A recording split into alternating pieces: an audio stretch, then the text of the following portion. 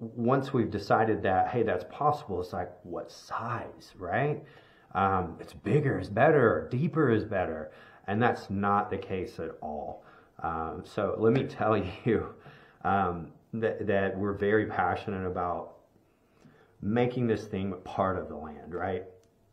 If you're watching this video and you just drive around, wherever you are, whatever state you're in, you can drive around and you'll see, you know, these ponds that look just perfect, right? They fit in with the landscape, and usually those are lakes. And I'll go into in another segment the difference and some of the nomenclature and all that. But typically you'll see these things that look amazing, and then you'll see these things that you know that were kind of forced on the land, right? So if you go to our gallery and you look on our website, you'll see that, you know, all of our ponds look like they should be there, with the exception of a few swimming ponds that we built.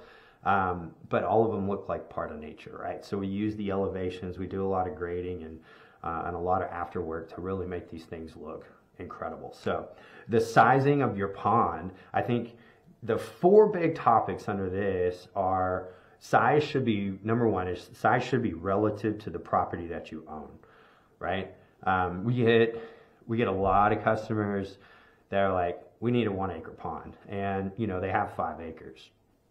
Well, that's quite a bit of water on a 5 acre property. And usually what we do is we go in and we do some renderings on a Zoom call, and they see that a 1/2 acre and a 3/4 acre is probably, 3/4 acre would probably be the right size. Not saying that you can't have an acre pond on a 5 acre plot.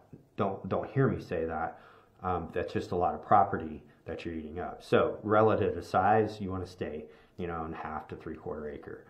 Maybe a little more than a 3/4 acre if you're stretching it, if you've got a really nice place. But size should be relative to the land that you own. It also should be relative to the property lines. That's a tricky one because we get a lot of long, straight property lines that are sometimes, you know, 2,000 feet wide and 4,000 feet long, or, you know, you get your super wide properties. It's all relative to how the land, how it can be contained, right? And how it will look based on the elevations.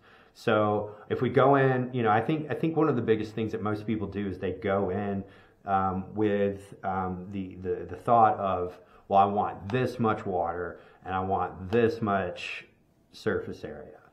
And I would say most of the time during our on-site consultations, we size down. And the reason why we size down, I think number one is for budget, and number two is just because of how big it is on the property.